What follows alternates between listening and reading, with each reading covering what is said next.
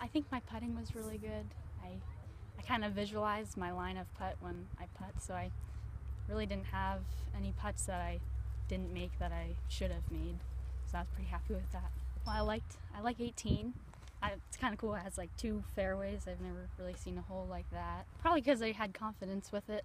That normally makes my shots go well. If I'm confident in my shot, it's gonna go where I want it to go. I really like this course.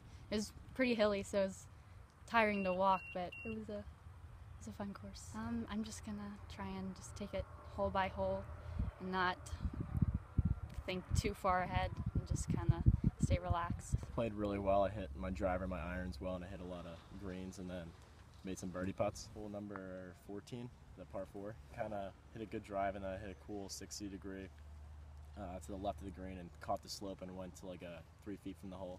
Easy birdie. Hit multiple different shots from yards from 100 to 130 yards, just kind of hitting different shots that all found the green. I'm just hoping that I can play the same way and hit the same shots and hopefully end up winning.